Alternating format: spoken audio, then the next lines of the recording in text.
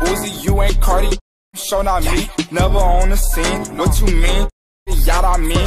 What is good, y'all? It's Joseph here coming back at y'all with another video. Today I'm gonna be reacting to London's haunted bungalow true story. Now if y'all are new, subscribe right now, turn on post notifications, and backslap the like button. So I'm about to start this reaction in 3, 2, 1.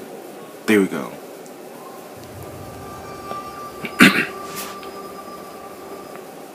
Bloody Monday. The Haunted Bungalow. Okay, bro, that I already know the person who's narrating this is gonna be super scary. In the 1980s, there was a complicated case in a court of England where it took the judge a long time to decide whether the criminal was a human or a ghost. The story is about a businessman named Victor and his wife Jenny. It had been a long time since Victor and Jenny were married, and they had recently moved to England. They bought an old bungalow. I'm not really sure what a bungalow is, but I'm guessing it's like maybe like something underground or something. Before Victor and Jenny started living there, the family that had resided in the bungalow died under mysterious circumstances. Oh no. People said that whoever lived in that bungalow... Is that blood on the outside walls? ...never survived.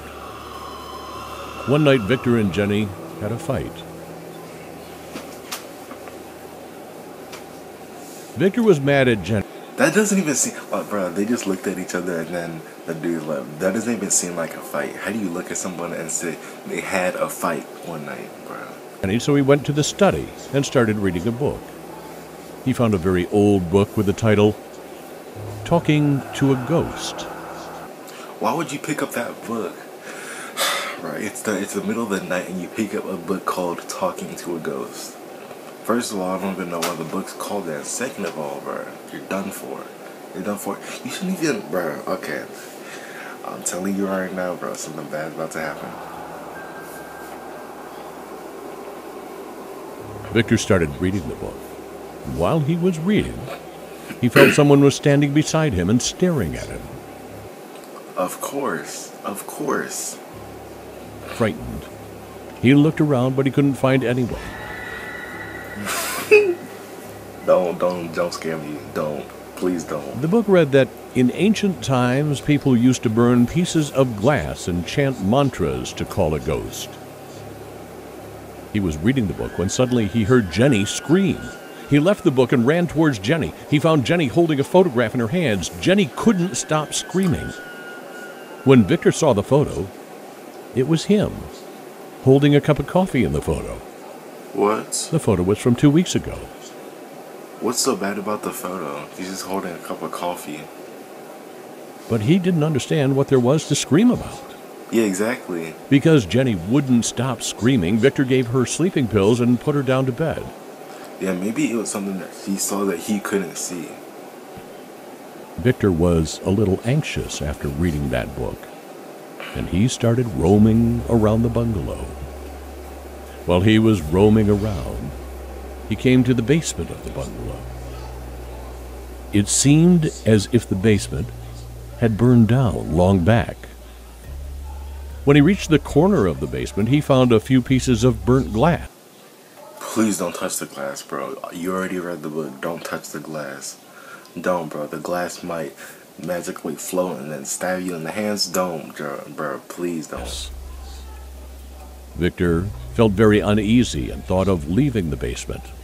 Please, the moment he turned to go, he saw 5 dead bodies. Oh my goodness. Oh my goodness. Oh my goodness. Oh my goodness. It's 5 actual dead bodies. Did he see that at first when he came in? Because if he didn't, then bro, that basement is horrible. That were staring at him. The dead bodies were completely burnt. Bro, this video is something else, bro. But suddenly all of them got up. The dead bodies shouted, "Run!" No, bro, don't. No, bro. I'm getting my toothpaste, bro. That's all, bro. That's all I gotta do, bro. That's all I gotta do, bro. Toothpaste, woo, woo, woo. All of y'all want to rise up from the dead? Well, I got my toothpaste, and they about to. Away! You're not catching me like him. Frightened, Victor asked, "What are you talking about?" Why would you ask dead bodies? What are you talking about? You should have dipped. Don't even talk to them, bro. Just leave. Run. That's when all the dead bodies went mum and just kept staring back at him. I would not stare. Victor at them, once bro. again I inquired can't do that. what they were talking about, but still, the dead bodies stood still. That's when Victor realized that the dead bodies weren't staring at him, but looking at someone standing behind him. Please don't, bro. Please, bro. For the love of God, bro. I'm begging you. Please don't turn around, bro. Please. Please don't turn. Please. Victor quickly please. turned behind and found a very terrifying Please being don't. looking Don't show at me. him. Don't. The ghost was holding the same big piece of glass. Bro, look at. No. What? Bro, what is that? What is that? That Victor saw in the corner a while back. Oh my goodness. Victor at once ran away from the basement and went to his bedroom. Oh no. When he entered the bedroom, he found Jenny sleepwalking and writing something on the wall. Bro, this video, bro, oh my, bro, Bloody Monday, you're the GOAT, bro. You're the GOAT at making these type of videos. Victor told Jenny that they'll have to leave immediately, but Bro, Jenny my heart went is on beating, writing bro. something with a Chill piece out. of glass.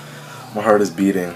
Oh my goodness, When Victor bro. went near her, he saw that the photo frame You should have knocked her out, bro. Don't be letting her write and stuff on the wall with glass. You should have, dude, be knocked her out.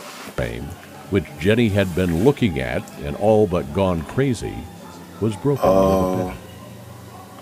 Victor was now able to see glass something in that from photo the that picture. probably made Jenny scream.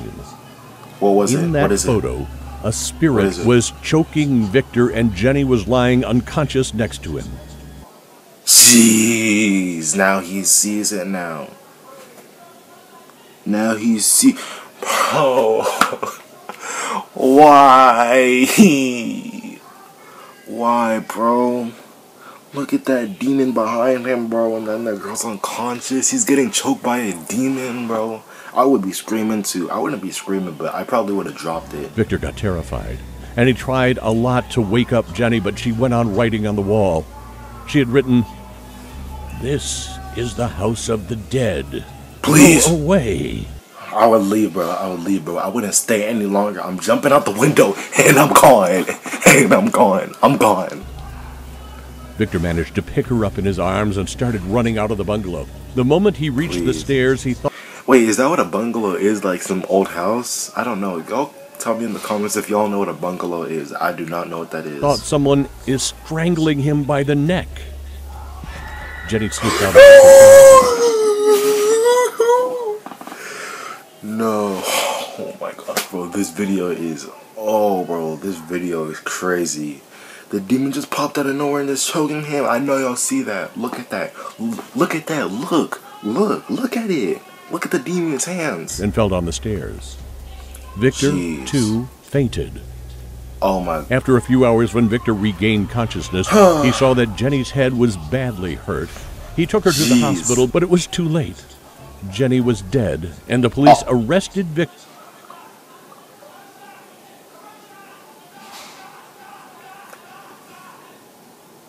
Yo. This video is something else. Victor for Jenny's murder. Wow. Y'all did him dirty. Victor's lawyer told the entire story to the judge in the courtroom. He told that the family that lived in the bungalow before Victor and Jenny had also died under mysterious circumstances. What? But when the police investigated, they neither found the piece of glass in the basement, nor did they find anything written on the wall of the bedroom. Even that photo was placed properly on their dressing table. The only thing they found was the book which Victor was reading.